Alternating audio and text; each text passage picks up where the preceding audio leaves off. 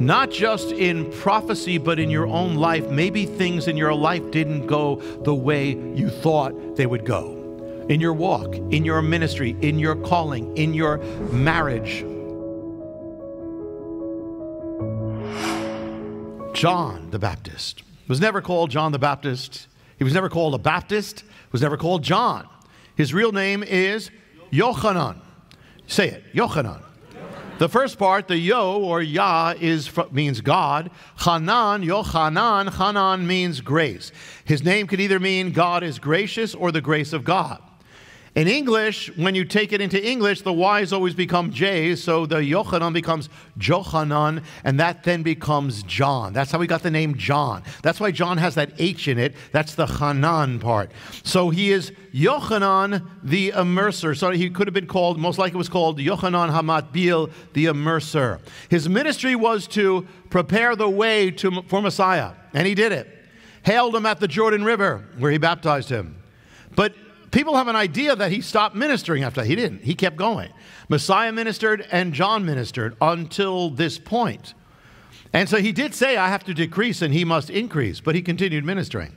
Until finally he was arrested by Herod. Not the Herod the Great that's coming up when we talk about Messiah's birth, but his descendant, his sons. He was arrested by Herod.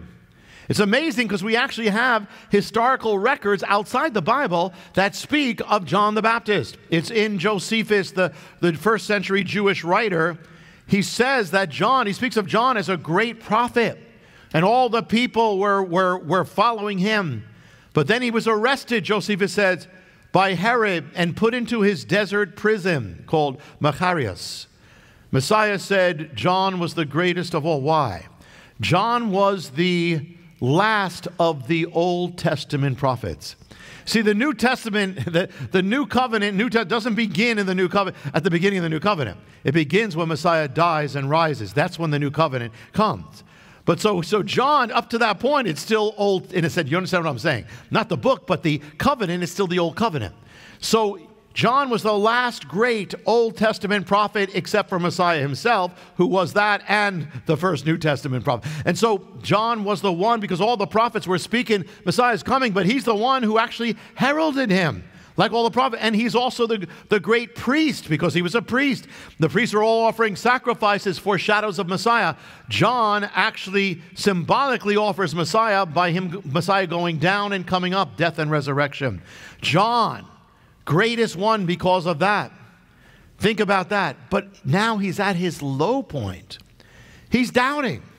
Are you he says in Hebrew, Haba. Remember we say, Messiah said, you will not see me again until you say, Baruch Haba. Blessed is the one who comes. So John is saying, are you the Haba, the one who comes? Or are you that one?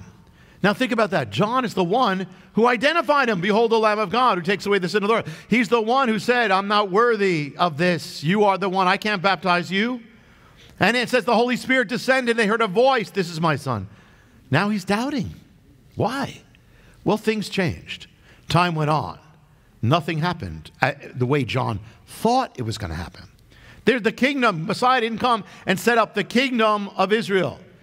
You know, John, his whole life was to prepare for this, so he must have been so excited. Here, I did it, but it didn't. Then what happened? It didn't happen the way he thought. His whole life. We have to be careful. You know, John's the one who said, you know, he will thresh the threshing floor. His fork is in his hand. Judgment, fire. You got to be careful of your expectations. John had his own ideas, problem of expectations. You know, we have all sorts of expectations that may not be God. You might have expectations of marriage, and maybe you're not married. Maybe you were never married. That doesn't mean it was God, and you thought maybe it was God, maybe. Expectations of ministry. By this time, I'd be doing this, and maybe it didn't happen. Expectations of your life. I thought it would go this way. It went this way. Why did it go that way? See, you set yourself up for disappointment. The Bible says, my soul wait only for the Lord, and from him is my expectation. We can put our ideas on God. We often think that God has to do things the way we want, and the problem of human nature is we have an ability to fool ourselves. And so what happens is we only take the evidence we want, we block out everything else. If you want something really bad, be careful. If you have a vested interest, be very careful, because we have a way of fooling ourselves. And we don't listen to anything. We ignore the signs and we get our own signs, and that's the problem. God doesn't have to do things as we want. God will do things as he wills. He's God, we're not. John's whole life was to herald the king. It's easy to end up focusing on, he's focusing on that, of course. But he didn't know everything. He's not God. He saw what he was to do and say. John stumbled now because it didn't happen according to his ideas, his expectations. And there are those who have stumbled. Our expectations of God can keep us from seeing the reality of God. John has his ideas. Messiah comes. It's not exactly as John thought it would happen, or he's not exactly coming as the Messiah he thought. Now John did what he said what he said. It was all true and right from God, but he had his ideas filling in the blanks. Where's the winnowing fork? Where's the fire? Where's the judgment? Where's the axe to the root? Things seem to go on as usual. So the real Messiah reality is almost always different from our ideas. God is different from our ideas.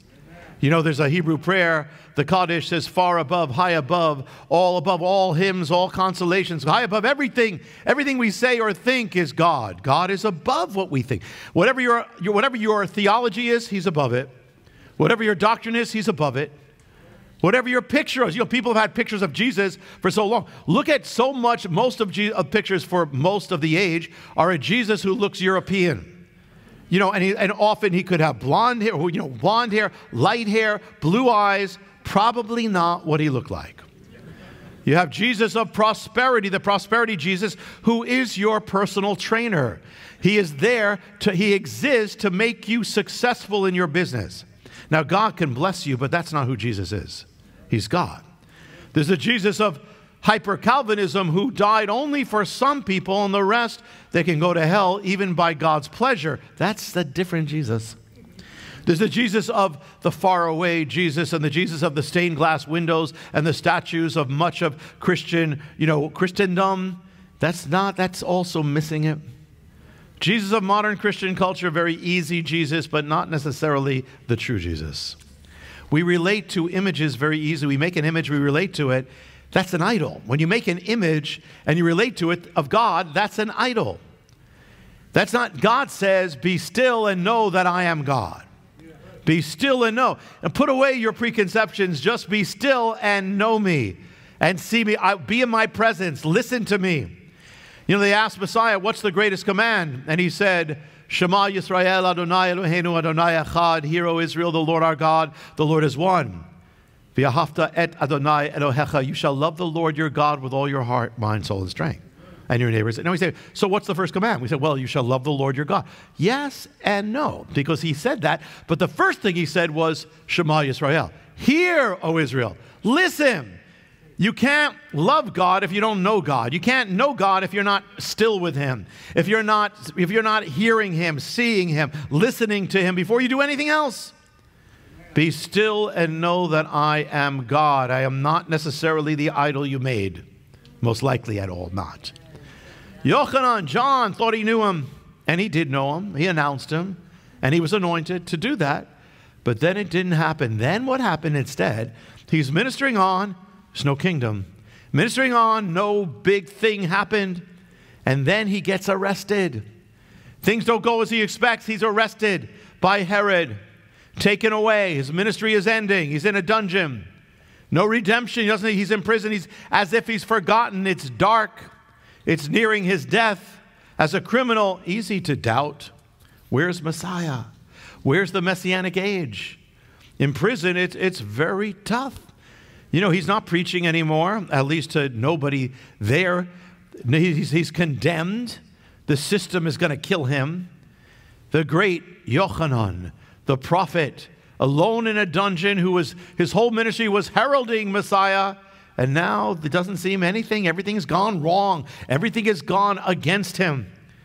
We are to be into end-time prophecy because the Bible says we need to be expectant of the coming of Messiah and be ready. We are to be into prophecy because we are living in the last days. Israel right away is a sign of it.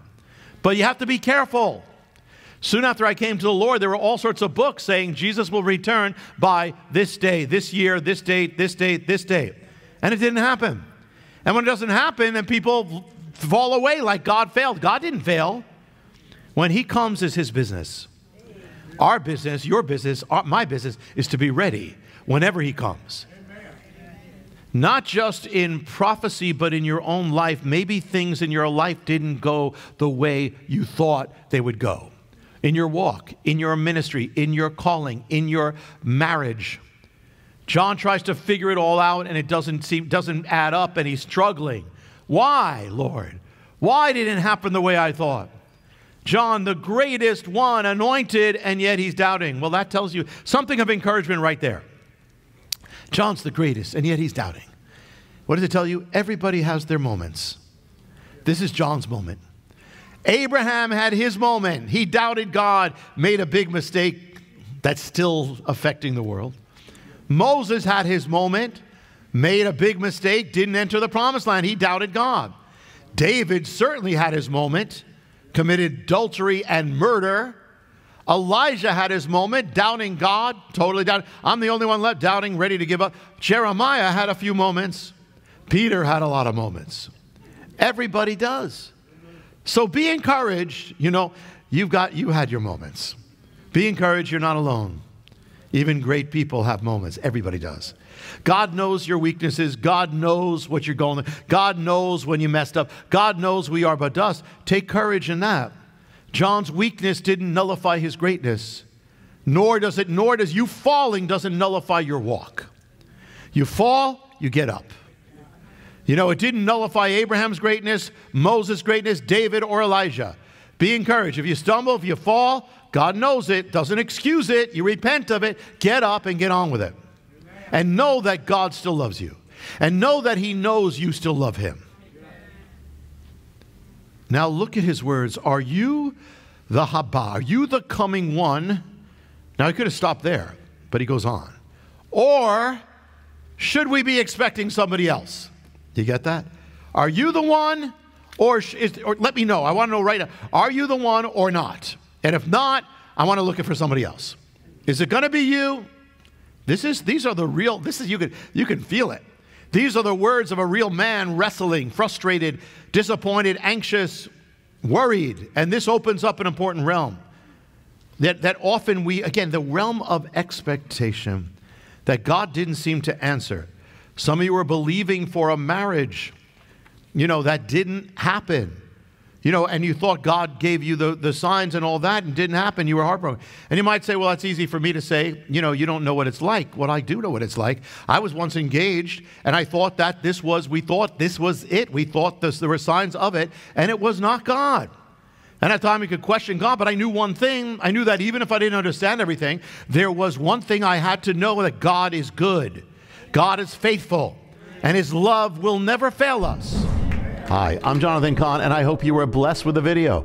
Make sure you hit the subscribe button and tap the bell icon so you're notified every time a new video is posted. Feel free to share your reactions with your comments and how you were blessed, and share this video with your friends. Thanks for watching, and I'll see you next time.